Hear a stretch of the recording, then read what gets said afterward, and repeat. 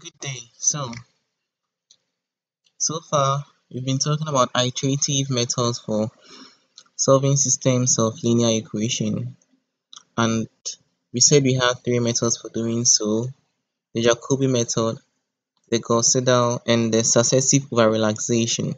So we've done the Jacobi and the Gauss-Seidel, and in this lesson, we'll be talking briefly about the SOR. So when you talk about the successive over relaxation method, it's a variant of the Gauss-Seidel method for a faster convergence. Alright, so what this definition means is that when you take the SOR, the SOR is just the same as the Gauss-Seidel, which has been imposed, like there is a weight imposed on it. So when you impose a weight on the Gauss-Seidel, then we have the successive over relaxation, and because we impose this weight, normally we term it omega on the SOR, it makes the SOR faster than the Gauss-Seidel. So we always impose a weight, and our weight is always between 0 and 2.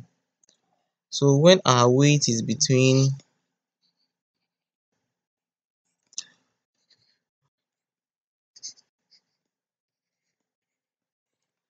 when our weight is between 0 and 1, then we say that we are doing what we call successive under relaxation.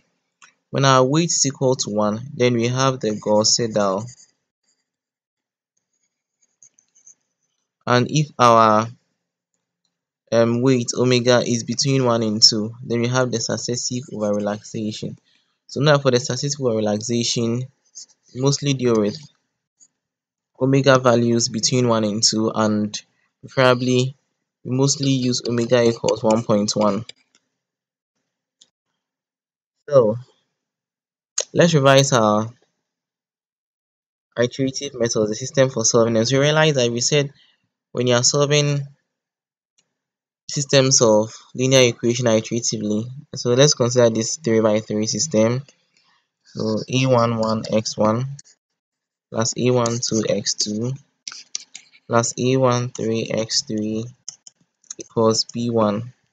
Then we have a21, so a21x1 plus a22x2 plus a23x3 equals b2, and we have a31x1 plus a32x2 plus a33x3 equals b3. So you realize that with this 3 by 3 system, or three systems of linear equations, when you want to solve this using linear iterative method, the first thing you're supposed to do is to make S1 the subject in equation 1, S2 the subject in equation 2, and X3 the subject in equation um 3. So let us start.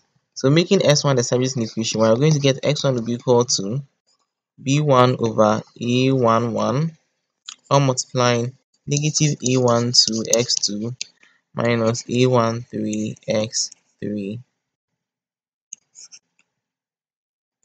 Then making S2 the subject from equation 2, we'll end up with B2 over A22, then minus A21x1 minus A23x3.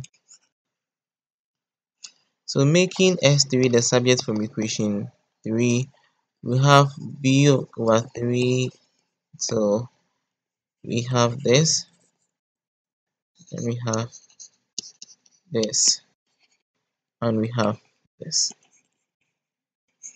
I hope you understand how we got this. Alright, so you realize that with the Jacobi and the Gauss-Seidel, this was what we were doing. Then after that, we do our iteration. Okay, but for the SOR, when we get here, then we add our weight to the three equations we have here. So this is how we add our weight to it. So we add the weight to this. So this times the weight and this time the weight. And when it gets here, it is plus 1 minus the weight. Then you see here it is x3, so we have x3. Then here it will be plus 1 minus the weight.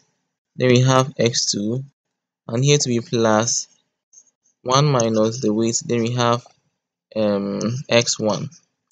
So you should know that we are doing the Gauss seidel, and it's just that we are adding the weight to it. So you realize that when our weight is 1, you realize this part goes to 0, go 0, 0, and this will be 1 times this, which will give you the same thing. 1 times this, which gives the same thing. 1 times this. That's the reason why we see when our omega is equal to 1, then the SOL tends to the Gauss seidel. You realize that because it is the Gauss seidel, we have it in this form. But when you are doing the iteration, we use the iteration process that we learned for the Gauss seidel to do it. So this is a general overview of the successive over relaxation method. So note that the Jacobi is slow, the Gauss seidel is fast, but the fastest of them all is the SOR. So in our next video, we will illustrate the concept of this SOR with an example, a solved question. Thank you very much.